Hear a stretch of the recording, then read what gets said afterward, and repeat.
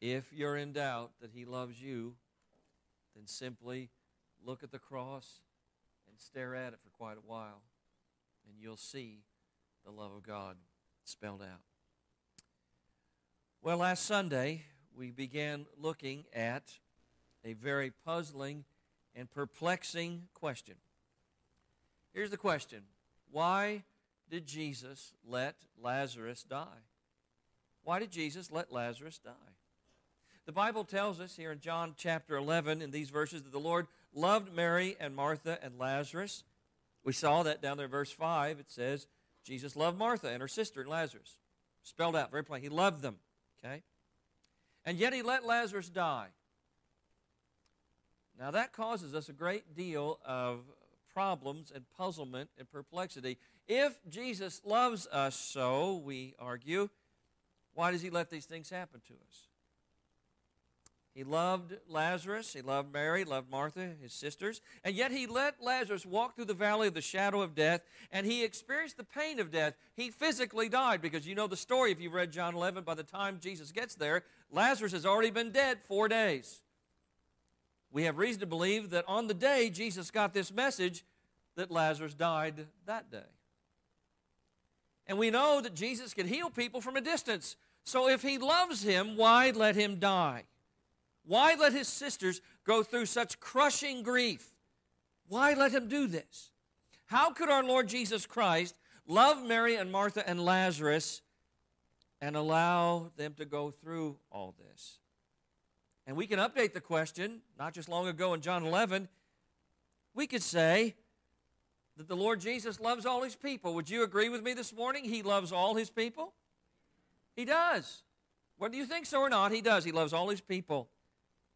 And yet, the Bible states over and over again that He loves us, that if you belong to God, if you're His child, God loves you with an eternal, undying, perfect love, because He's perfect, His love is perfect.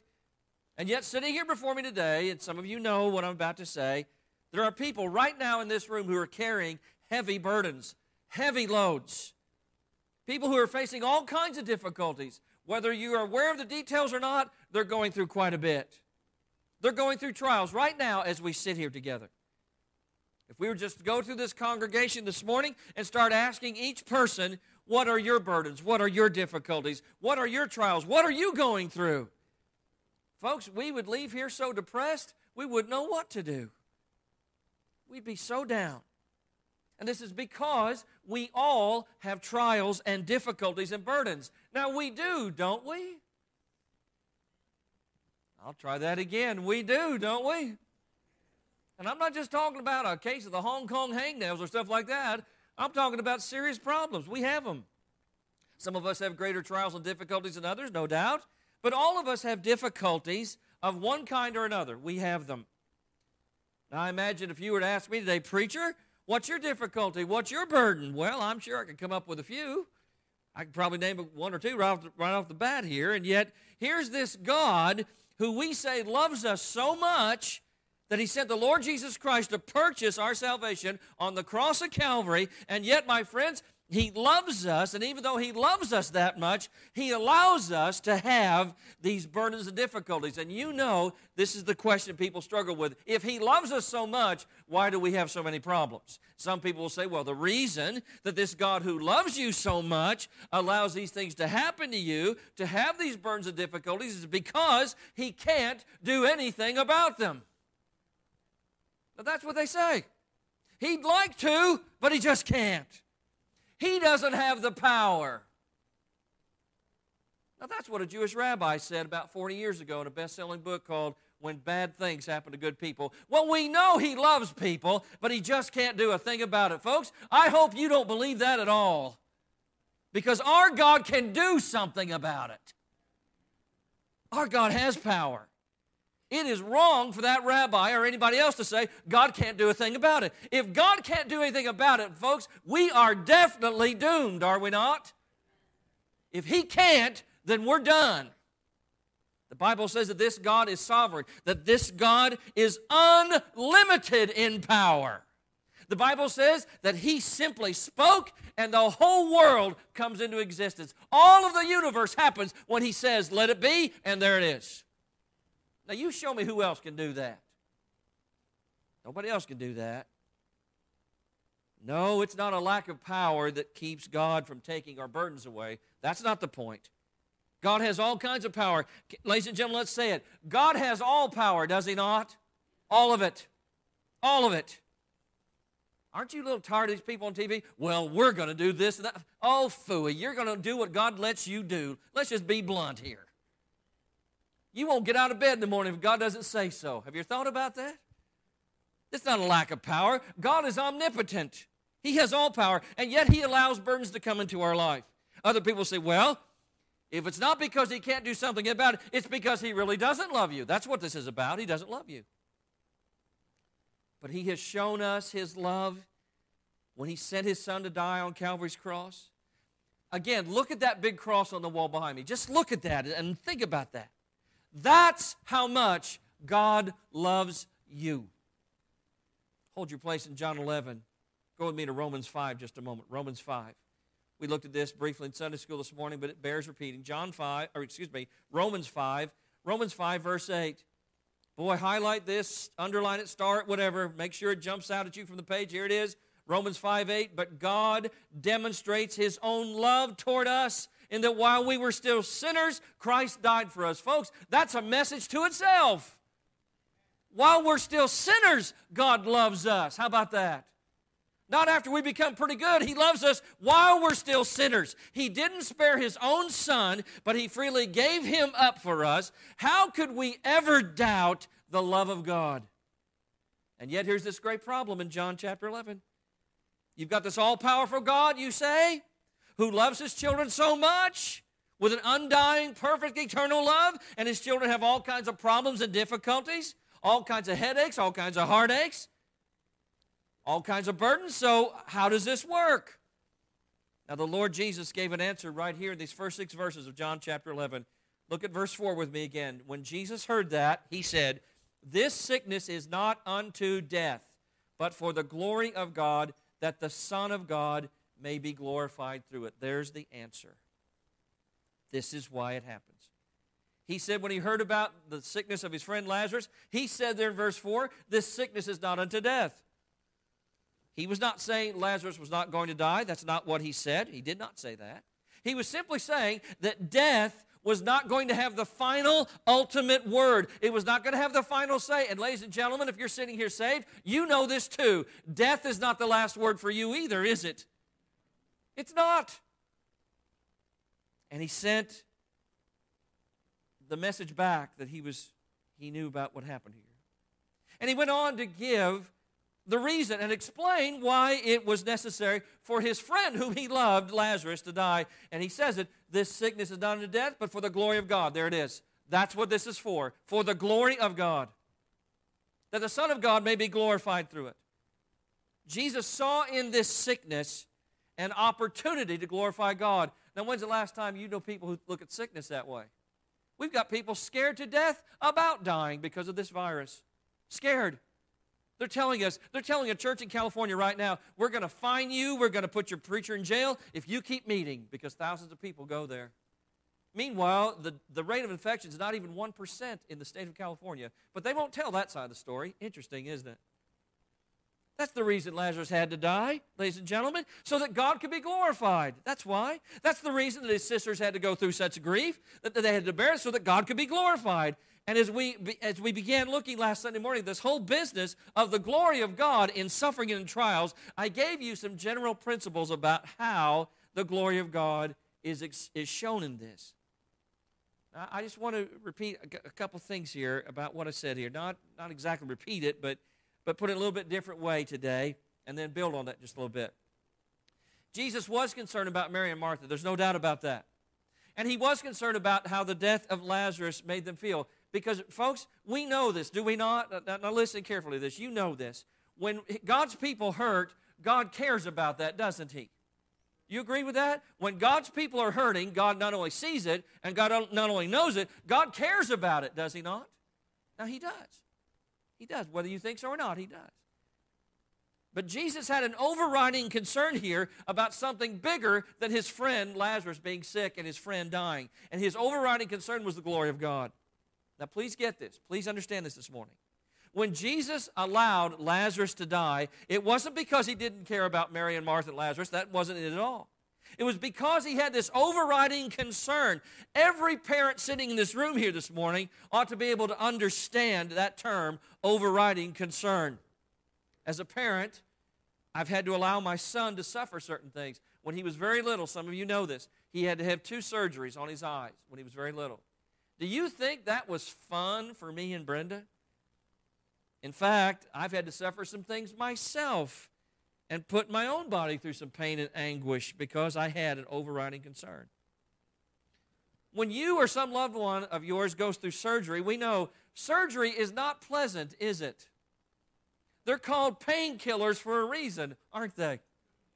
Because you have pain. It is not normal to take a scalpel and cut into someone and say, let's go see what we find. That's not normal. Why do we have to go through surgery? Well, it's because that surgery brings us something else, and pain and anguish of the surgery is all worthwhile because of what we get through that surgery. We've got people sitting here right now who've had heart surgery, more than a few of us. And folks, you ask them what that was like. It wasn't fun. They have to crack your sternum. They have to crack your breastbone and open you up to get in there. That's no fun. And then they sew you back up with wire. That's no fun. But it helps you to get past the problem. Well, Jesus loved Mary and Martha and Lazarus, but he had this overriding concern, and his overriding concern was the glory of God. He says it right there in verse 4, but for the glory of God. Just like you will put your child through pain and anguish in surgery sometimes, because you have an overriding concern about the health of that child, so Jesus put Mary and Martha and Lazarus through this experience because he had this overriding concern, and that was the glory of God. If we are children of God, we are to have the same overriding concern. We are to be concerned about the glory of God. Have you thought lately about the glory of God? In fact, ladies and gentlemen, the Bible tells us that if we are children of God, this is to be our main concern. Not ourselves, not our pleasures. In all of life is that God should be glorified. That should be our main concern. Bill Savage should not care so much about what happens to him as he cares and is concerned about God and his glory and about God being glorified. That's to be the overriding concern in my life and in every believer's life, is that God be glorified. Now, some will say, is that really in the Bible, Brother Bill? Is that really in the Scriptures? As a matter of fact, it is, because the Bible says we are to love the Lord our God, how? With all our heart, all our mind, all our soul, all our strength. And we are to put God above everything else. Now, the Bible says that, right? The Bible does. It says that. That means the glory of God should be the supreme thing in our lives. So when, not if, but when the trial comes, if I am living as a child of God, as I ought to live, I should not say, why is this happening to me? How come this bad stuff came my way? That's not what I should say. My concern should be, how can my God be glorified through this? Because that ought to be my concern.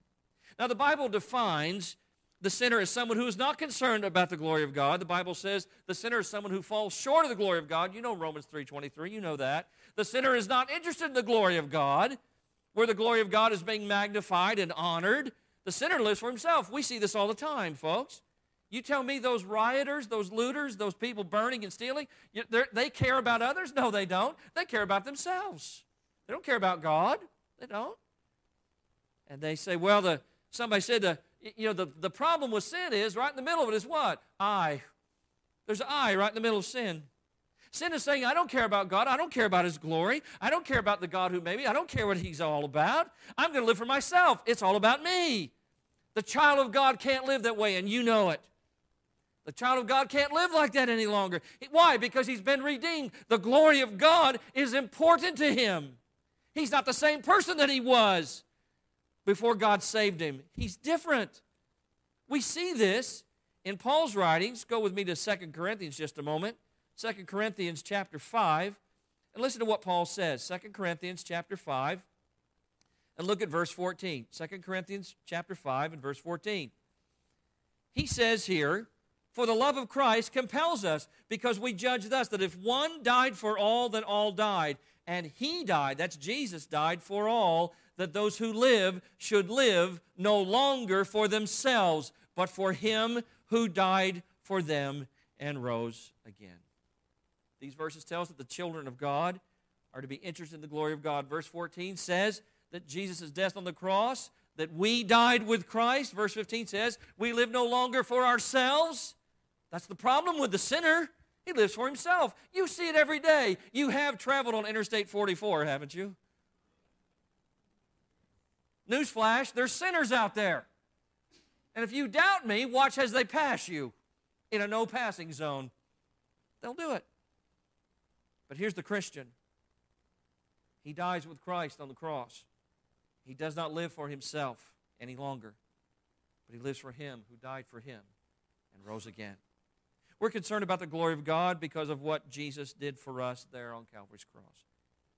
He redeemed us from sin, and he made us, as verse 17 says in that same chapter, 2 Corinthians chapter 5, as a new creation. Behold, all things are new. Old things are passed away. We become new. He says that in verse 17. Now, Paul gives us an example of this over there in Philippians chapter 1. Paul was in prison when he wrote that letter. I know some of you know that. And Paul could have spent all his time in prison torturing himself. You heard Gary tell some of those stories a while ago. He could have tortured himself with this question: why is it that the God who has all power and this God who loves me as his own dear, precious child, why is it that God has allowed me to go through this experience of being in prison? Why did God let this happen to me? He could have spent all of his days doing that. I'm separated from my friends. I'm separated from the churches I helped start. I'm separated from the work that I enjoy. I'm nowhere near that. And I've done so much for God after all. And by the way, Paul could have legitimately and honestly said that because he did a lot. Most of us can't say that we've done the things Paul's done. And yet here I am, after all of that, having done all these marvelous things, here I am for this God who loves me, so he claims, and who is all-powerful. And here I am sitting in jail. He's allowed this to happen to me. Why? Now, you know Paul could have said this. Okay, that's it. I'm done with this God. I'm finished with him. If this is the kind of God he is, I'm done. I'm finished. I'm not going to have any more to do with him. Now, you know he could have said that. You say, well, how do you know that, Brother Bill? Because I've heard church members say that. Many church members over the years have said things like that. Well, you know, I went to church. I even went to Sunday school for many years. I even had a pin that I used to wear telling people how many years I went to Sunday school. Perfect attendance, you know, never missed. And then God allowed this disaster, this tragedy to come into my life and overtake me. And if that's the way this God is, well, I'm through with him. I told the pastor's class this morning, you want to know who some of the most hardcore atheists are? People that used to be in church. Some of the hardest heads, hardest hearts. God did not please me. God did not take all my problems away. And if that's the way God is, I'm done. I'm through with him. Paul could have said that, but here's what he does say. Go with me to Philippians chapter 1, and look what he says there. In Philippians 1, in verse 12, here's what Paul says. Now this is key. Get this, please. Philippians 1, verse 12. But I want you to know, brethren, that the things which happened to me have actually turned out for the furtherance of the gospel. I'm in prison, but the gospel keeps going out, even though I'm in prison. Now, when's the last time you heard a prisoner say that? Get me out of here. Get my lawyer. Get the judge. Redo the whole trial. Get me out. That's not Paul. I like the way that California pastor said that a few days ago on a news program. He said, you know, my hero is the Apostle Paul. And he never went into a town to start a church and said, well, tell me what the hotels are like. He never said that. He would say, show me what the prisons are like, because that's where I'm going to go, most likely. And he witnessed to people. He shared the gospel with people. Paul says, I want you to know that this imprisonment of mine is really turning around very, very well for the glory of God. God is being glorified through my imprisonment, and I'm just as happy as the pig in a pigsty, as the saying goes, right here in prison. I'm happy because God is being glorified in my time in prison. God is being glorified. His gospel is being furthered. Now, folks, that's just a review of what I said to you last Sunday about this overriding concern of the glory of God. This morning, in my remaining moments, I want to go on and give you a little bit and show you how Jesus was glorified in the raising of Lazarus, his friend. And then I want to give you some conclusions about what comes out of this that I hope will make clear this whole issue for you and will help you, help your heart find some rest here around this matter of on this matter of Christian people and their trials? Well, so how was Jesus glorified in the death of Lazarus? Here's the first way. Here's the first one. When Jesus raised Lazarus from the dead, it proved without a doubt, that he really was the Son of God, and it caused many people to believe in him. Stay in John chapter 11, go down to verse 45. John chapter 11, verse 45.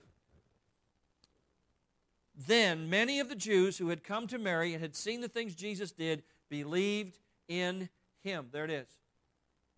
A dead man comes back to life, it causes many people to believe in him. I should think so. If a man is dead for 4 days and we see him come back, I think that would make you believe in the one that raised him, would it not? I believe it would. Jesus stepped up there and to that tomb after one of the sisters says, well, now, Lord, wait. Look at verse 39. His sister Martha says, after Jesus says, take away the stone, Martha, the sister of him who was dead, said to him, Lord, by this time there's a stench, for he's been dead 4 days. He stinks, Jesus. You don't want to do this. They did not embalm people back in Jewish culture. They wrapped them in strips of cloth with spices, like they did the body of Jesus. They didn't embalm. So the body would quickly decay. There was no storage. There was no frozen place to keep the body. There's no embalming fluid, none of that. She says he's going to stink. Jesus steps there and says, take the stone away. And he says it in verse 43. Lazarus, come forth. There it is. And Lazarus comes forth. We too often picture Lazarus kind of, staggering out of there, walking out of there, stumbling along and bound in his grave clothes. And I think the implication from John's account here is the power of God carries him out of there and sets him down in front of people. And people who saw that believed in Jesus. I would too, wouldn't you? I would too. There were many of them who believed, John says. I should think so. I don't know how anybody could not have believed in Jesus. Jesus says, Lazarus, come forth, and out he comes. Now, by the way, you know this. He says, Lazarus. Why? Because if he just says, come forth, everybody comes out. Everybody comes out. He says, Lazarus, come forth. The power of Jesus is here. And Jesus has to say to them in verse 44, loose him and let him go. Loose him and let him go, he says. And many believed in him, verse 45. Jesus was glorified because people saw his power. They believed on him. Do you understand what a glorious thing it is for the people to believe in Jesus? For any people to believe in Jesus. Folks, that is a glorious thing. That is a wonderful thing. Oh, how I wish I could somehow get this into your minds and into your hearts, that St. Clair Southern Baptist Church would become so absorbed with this and at such a fever pitch about this on this point of what a glorious thing it is for people to believe in Jesus. That's a glorious thing. Isn't it? It's a glorious thing. Stop and think for just a moment about how short this life is and how long eternity is. This is the reason why so many of us grumble and complain so much about what's happening to us down here, because we assume that this life is the most important thing. Can we just settle this once and for all? This life does not last forever, but eternal life with God never ends. It never ends. The Bible constantly says this life is short. Eternity is long. And after you've thought about how short this life is and how long eternity is, how about this? Have you thought about how beautiful heaven is? We used to sing an old song, How Beautiful Heaven Must Be. And by contrast, how horrible hell is. Have you thought about that lately? Well, that's too depressing. Folks, if you're saved, you were saved from that horrible place called hell. You were saved from that. And then remember the difference between heaven and hell is this thing of believing in Jesus. You don't believe in Jesus, you're not going to heaven. You're not. So I ask you now, child of God who has been purchased with the precious blood of Christ, aren't you willing to suffer in order for somebody to believe in Jesus? Are you willing? It's a glorious thing for people to believe in Jesus. Parents with an unbelieving child this morning, would you be willing to suffer some great trial if you knew that God could use that trial to bring to salvation your children? Would you be willing to endure that and suffer that? Wife of some unbelieving husband, Would you be willing to undergo, keeping in mind how short life is, how long eternity is, how beautiful heaven is, how horrible hell is? Would you be willing to suffer some great trial in order for God to use that trial to bring your unbelieving spouse, your unbelieving husband, to the saving knowledge of Jesus Christ? Can't you see how God might be glorified in that? Jesus was glorified because what he did led to the belief of many people. And when people believe in Jesus, that's always glorifying to God. Second thing here real quick. Not only did many people believe in him because he raised him from the dead, the raising of Lazarus also tremendously blessed Lazarus and his sisters and the disciples of Jesus. All of them. Now stop and think about this. It blessed them so much that the blessing far outweighed the suffering. Think about that. They watched their brother die, and that was painful, and it was hard to watch that. But his resurrection far outweighed the suffering, did it not? He's alive again. I saw him die, and now he's alive. Lazarus suffered the pangs and the pains of death. His sister suffered terrible guilt. Jesus' disciples suffered this great perplexity of mind. Jesus, if you loved him, why didn't you save him, not let him die? Why would Jesus do this to Lazarus and to his sisters? But each one of those ended up with such a great blessing that when they received the blessing, it far outweighed. They didn't think anything more about what they'd been through. The blessing far outweighed the trial and the suffering. It was much better. Think about Lazarus for just a moment. God did not cheat Lazarus when he let him die and by allowing him to go through all this. I'm not saying that it was pleasant for Lazarus to die. I'm not saying that. But God did not cheat Lazarus, not for a moment. Because the blessing God gave him, that he received in this experience, was greater than the suffering he went through. The suffering that he endured, his blessing was bigger, would you not say? It was greater. The Bible tells us that Lazarus became something of a celebrity after Jesus raised him from the dead. Go to chapter 12 of John's Gospel. Look at verse 9. Now a great many of the Jews knew that he was there, and they came, not for Jesus' sake only, but that they might also see Lazarus, whom he had raised from the dead. But the chief priests plotted to put Lazarus to death also, because on account of him, many of the Jews went away and believed in Jesus. I'd say Lazarus came out of his deal pretty good, wouldn't you? He was dead and now he's alive. I mean, he was used by God as a mighty, powerful, effective instrument of evangelism, even after he had been raised from the dead. He was instrumental in bringing many people. It says there in John chapter 12, many believed on Jesus because of this. Oh, my friend, what would we be willing to suffer in order to be made into an effective instrument of evangelism? Mary and Martha were also blessed here, along with all the rest of the disciples of Jesus. Jesus told his disciples, look there in John chapter 11, go to verse 15.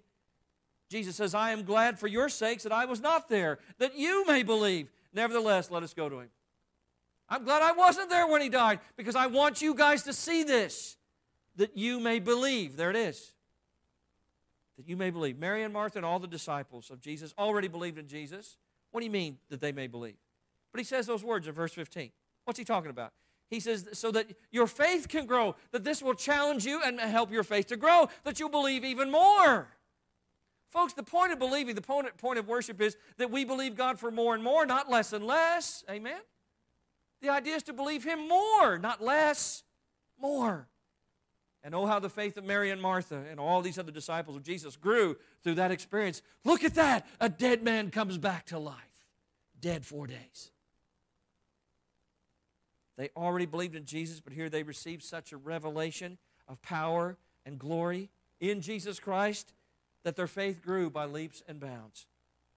Here Jesus is standing there before Martha saying, I am the resurrection and life, down there in verse 25. He who believes in me, though he may die, yet he shall live. He says that to her.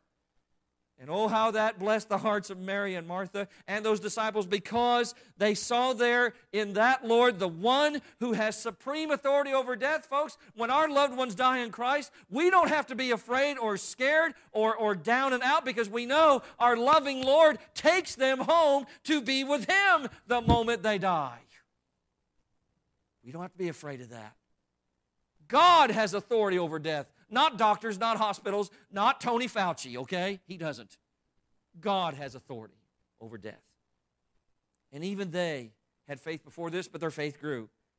Finally, the death of Lazarus put in motion what was necessary in order for Jesus to be crucified.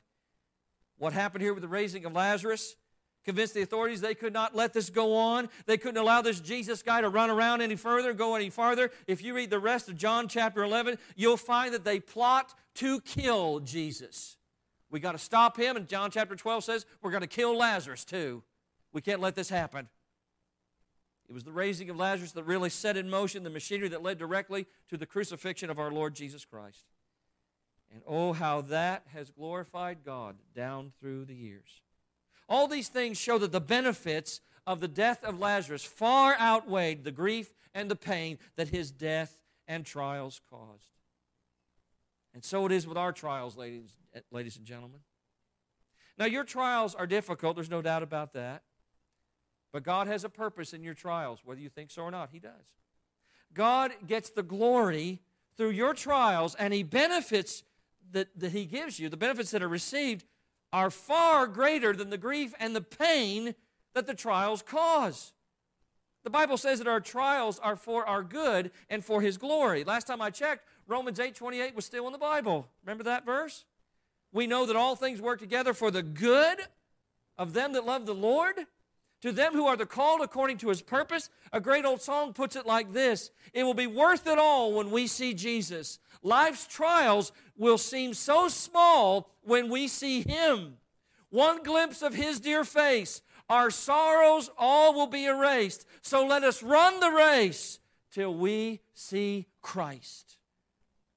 I'll never know in this life completely how Romans 8:28 works out. But oh, thank God, there is coming a day when all God's people will see Jesus, and then all of the trials of this life will be so small compared to how great and glorious He is. Amen? Quickly, some conclusions, and then we'll pray. These two messages about the glory of God in our trials lead us to several conclusions. Here's one of them. These things happen to us. Now hold on to somebody, hold on to something. Here it comes. These things happen to us as children of God, not by accident, but they are for the glory of God. Now, wait a minute. You mean a car wreck? Folks, to us it's an accident, not to God. Number two, we don't have to be able to see how God gets the glory out of our circumstances in order for Him to get the glory out of it. Now, be sure you hold on to that one. So many people say that, and sometimes with great anger, well, you can't tell me that God meant this or that God can get any glory out of this. Not this. This is too painful, too hard, too sad. What that person is saying is, I don't see how God can get any glory out of this. Doesn't mean He can't. They just can't see it. But you don't have to see it in order for it to be true, folks. I've never seen an electron. Have you? I've never seen a proton. Have you? I've never seen them. But I understand that that's the fact. There are protons and electrons. And you don't have to see everything in order for it to be a reality. You don't have to be able to explain how God gets the glory out of something. You see, God is smarter than all of us. I know that shocks the talk show host, but God is smarter than all of us. And them too. I know that offends Oprah, but she can get over it, okay? God's smarter. That's a bitter pill for some of us to swallow. God is smarter than us. Oh, how I wish I could get everyone to understand that God says, my ways are not your ways, my thoughts are not your thoughts, in Isaiah 55. The problem most of us have is we don't realize how great our God is. We may often sing, how great thou art, but do you understand how great He is? He's magnificent. He's beyond us. We think of God in terms of ourselves, in terms of our own limitations. Here's a third conclusion. God gets glory out of something. That doesn't mean it doesn't hurt when He gets glory out of something. It doesn't mean it doesn't hurt. It doesn't mean it won't bring pain and sorrow. I think a lot of people make this mistake. Well, if God gets the glory out of something, why does it hurt so much? Because God gets the glory doesn't mean something doesn't hurt. Folks, He got glory out of watching His one and only Son die on the cross, didn't He? And that hurt. Look at me now. That hurt. That hurt. And God got glory out of that. Doesn't mean you won't have any pain or any sorrow in the middle of it. Here's a fourth conclusion. This is more of a positive nature here. When we are faced with great trials and difficulties and afflictions, We should do the same thing Mary and Martha did. We should just lay it before Jesus and not make any demands. Do you see here in John chapter 11, go down there to verse 3. Do you see them demanding anything? Isn't it interesting how Mary and Martha approached this problem with their brother Lazarus? They say in verse 3, Lord, behold, he whom you love is sick. He was sick, and all they did was send a message to Jesus.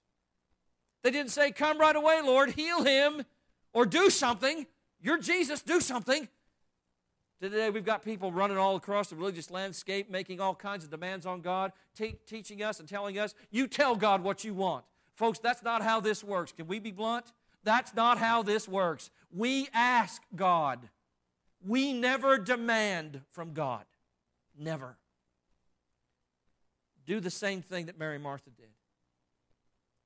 A man got up to preach some time ago, and in spite of the fact that the Bible tells us people like Mary and Martha did not demand from God, here's what this man says. The key to praying, he says, is to command God.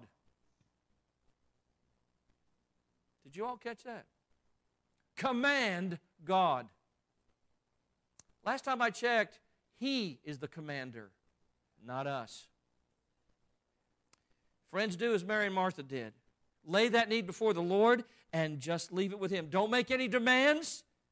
You can read about King Hezekiah way back in the Old Testament, 2 Kings chapter 19. He's surrounded by the Assyrian army. He gets a letter from Sennacherib, and what does he do? He spreads it before the Lord, and he prays over it. He lays it out before God. Here's a fifth conclusion. When we bring our trials to the Lord, we should take solace and comfort from His great love for us and not our love for Him. Did you see those words in verse 3? Isn't it interesting? Mary and Martha said, Lord, behold, he whom you love, the one you love, not the one who loves you, the one you love. They don't say he who loves you, they say he whom you love. Here's our comfort. Here's our solace, child of God. God loves you. God loves you. Don't take comfort in your great love for God. Folks, let's be honest. Does our love for God change from time to time? You know it does. The great old preacher years ago, J.C. Ryle, said, His love, God's love, never changes. Our love is wavering and uncertain. Matthew Henry said, our love is not worthy of being spoken of, but His love to us can never be spoken of enough. Jesus loves me. This I know, for the Bible tells me so.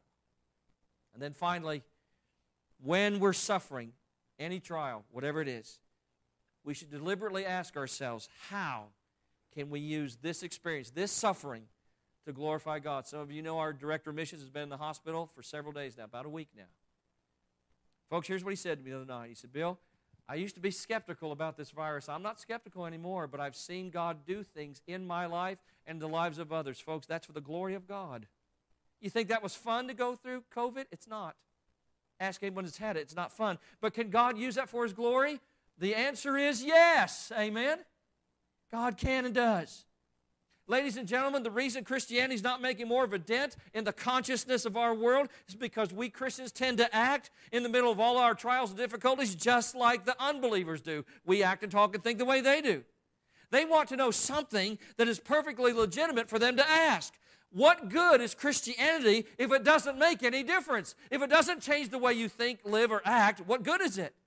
And you and I, as children of God, need to deliberately ask God how we can glorify Him in the midst of our sufferings and our difficulties so that unbelievers around us will be able to say, hey, I see something different about that person. Christianity really does make a difference. Amen?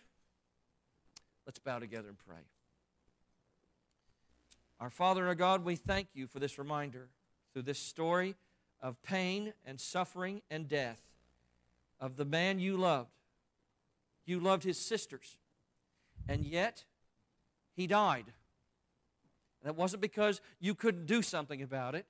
It's because his death was there and recorded for all of time and history in the pages of Scripture so that we would be reminded that even suffering, sickness, pain, and death can be used and should be used for the glory of God. Whether healing or life or restoration or taking away pain ever comes or not, it can be and should be used for the glory of God. And so we're asking today, God, that we would take these words from the life of your only begotten Son, Jesus, who showed us the purpose, the point, the plan of suffering and pain and difficulties and burdens. Would you help us to bear our burdens today, God, for your glory's sake, so that lost people around us would see, hey, there's something different about them. This Christianity stuff really does make a difference. It really is true. This is not just a bunch of words from some preacher somewhere. This is the truth, that Christianity makes a difference. And Lord, if there's someone here today who is not a Christian, who is not saved, who has not trusted you, who has not put their hope and trust and faith and confidence in you and you alone, as we sing to you in just a moment, God, would you please tear down every obstacle, every obstruction, everything keeping them from coming to you, everything that's keeping them from trusting you, everything that's saying, I can do this myself, I don't need God's help. Whatever that is, God, would you destroy that and tear that down in these moments, that they would come crying to you, Jesus, save me from my sins. I can't do this on my own. I need you. And for those of us that have been saved, may we rejoice today that our God is a perfectly loving God who sees us and knows us in our trials and our difficulties, and who cares and can do something about them, whether we think so or not. And it may be, God, that you choose not to do something so that we can bring you glory by faithfully serving you through the difficulty, whatever it may be. Dear God, we're asking you to have your way with us today in every thought, every heart, every mind, every soul, for the glory of God. We pray these things in Christ's name. Amen.